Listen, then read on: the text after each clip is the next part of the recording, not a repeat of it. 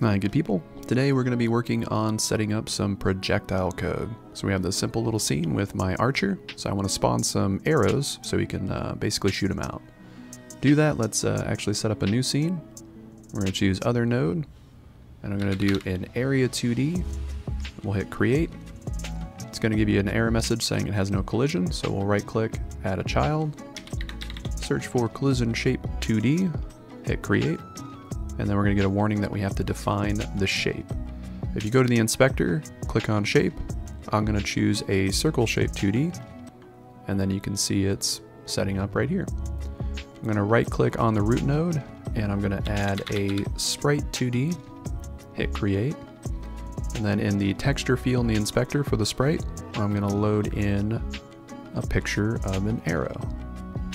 I have this little 32 by 32 right here. And there's my arrow. My collision shape's a little too big, so I'm going to select that, make sure I'm in arrow select, then you can click on the point, bring down the radius, and this is just so the tip of the arrow can actually go through the object before we run the code.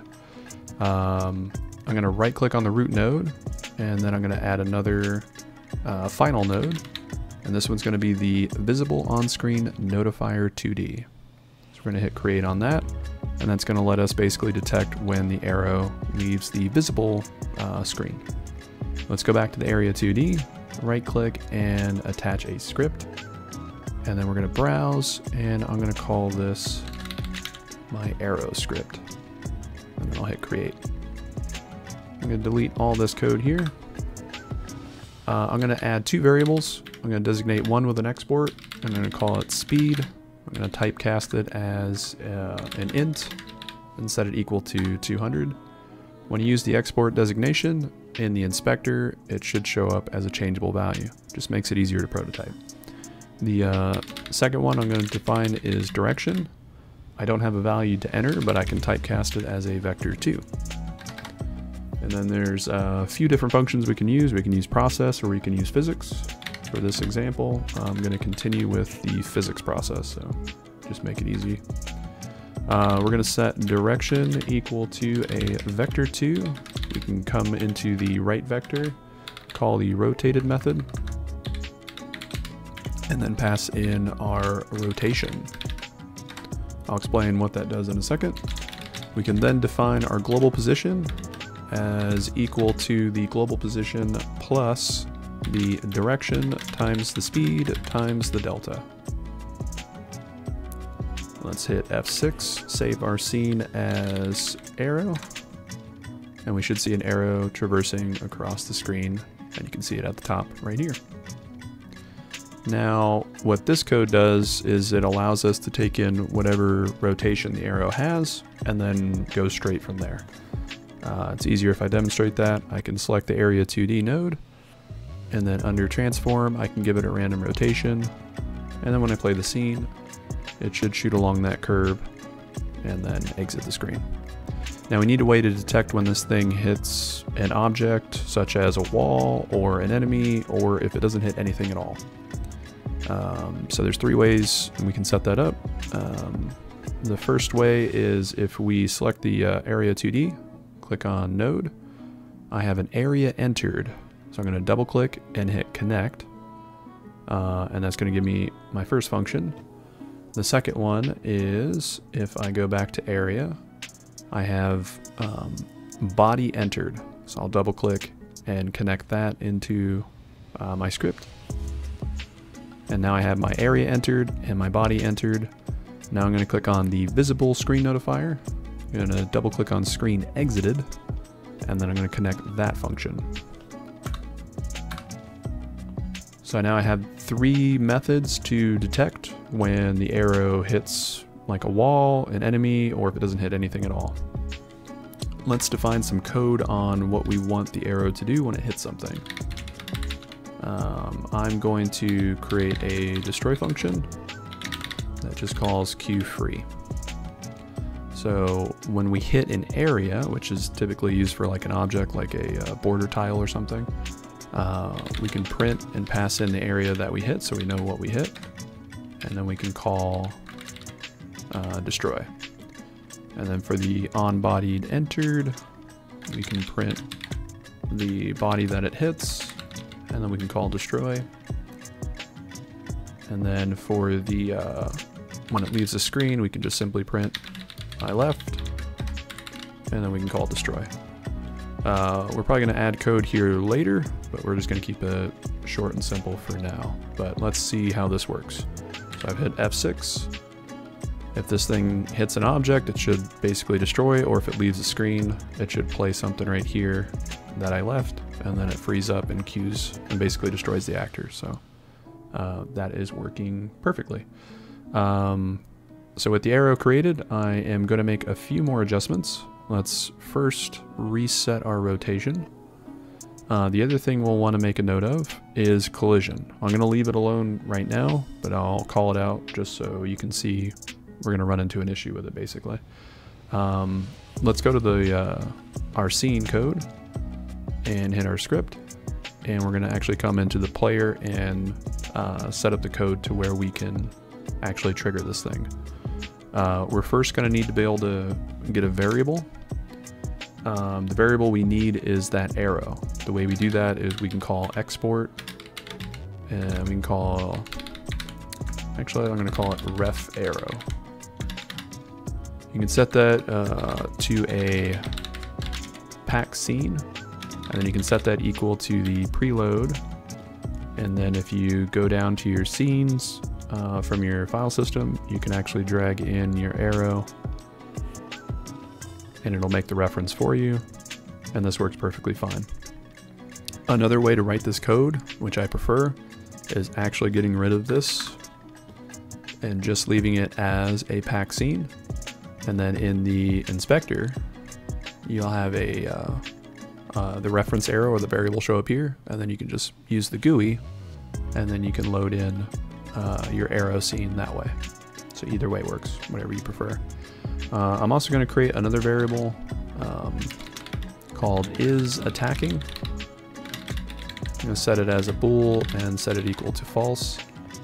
That's not going to be important for actually shooting the arrow. It's mainly going to be used for when we're switching animations. So we'll just create it now, and we'll set it up a little bit later. And then we want to create a function to actually shoot the arrow. So we can say function shoot arrow, and then we'll just print shot arrow. And then we need a way to capture a player's input to actually initiate shooting of the arrow. The way we can do that is we can come to project settings, we'll define a new action, and we'll call it attack, we'll hit add, and then we're going to add a button to it, and I'm just going to use my left mouse click, and then click OK, and then this is pretty much it. I can then hit close, and then I'm using a physics process for my frame code here, so I'm going to expand that out. And after the input damage, which is a debug code I was using, I'm going to call into another input, is action just pressed, I'll call that method, and then we can call the whatever you named the button press, which in my case I used attack. And then once I have the attack button pressed, I can basically come into a shoot arrow, I think is what I called it.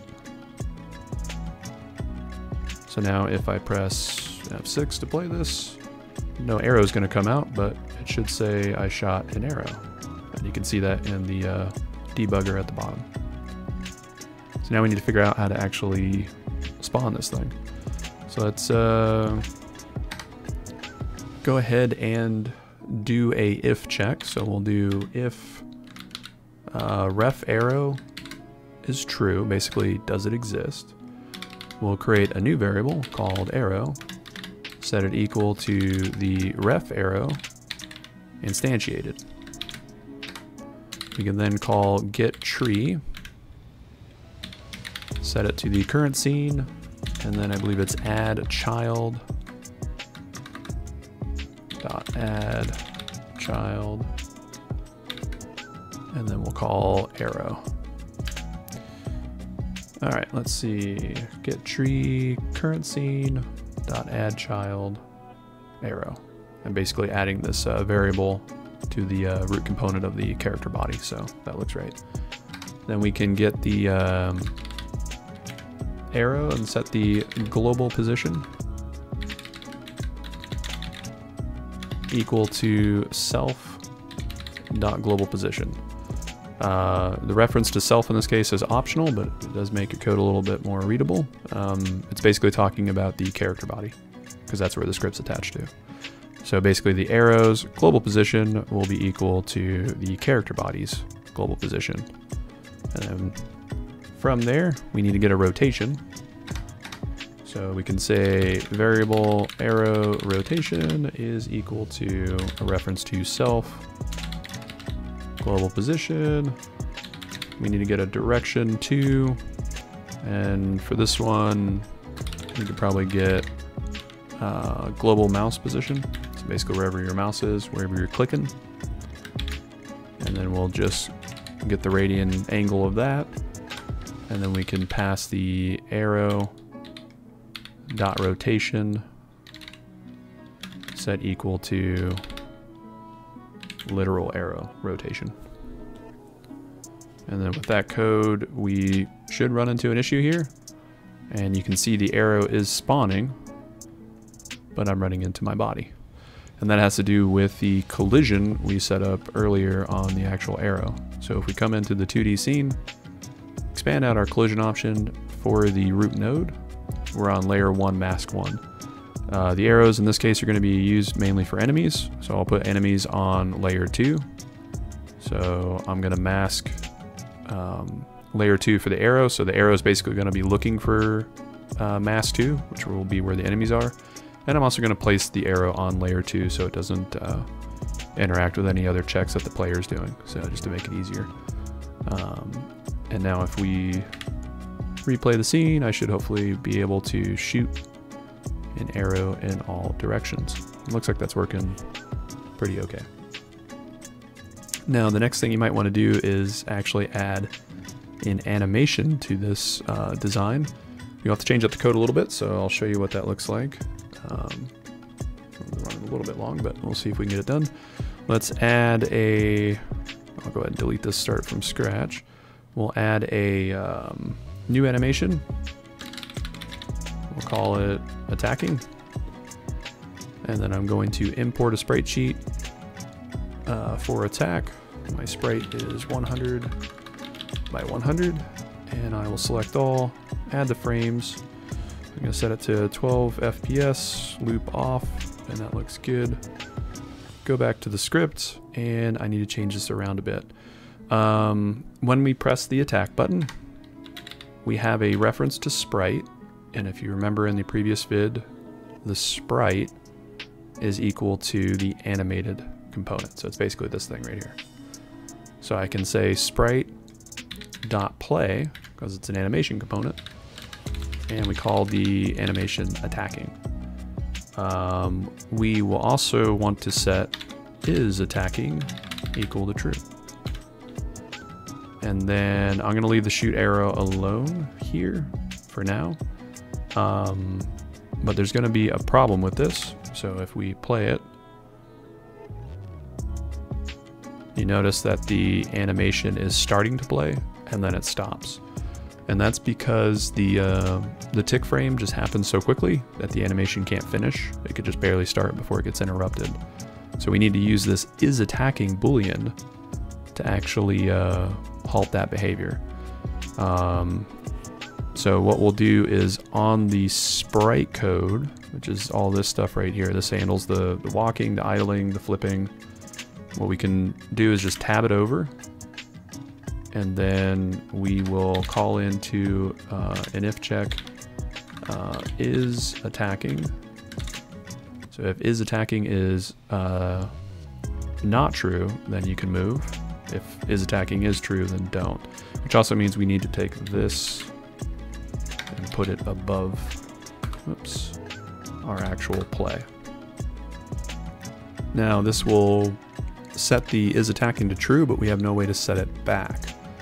The way we can set it back is we can just click on the animated sprite component, go to the node tree. There's a node for animation finish. We'll just double click, hit connect, and when this thing finishes, we can say is attacking is equal to false. So now we have a back and forth check. Now this is still not going to work, and I'll kind of show you why.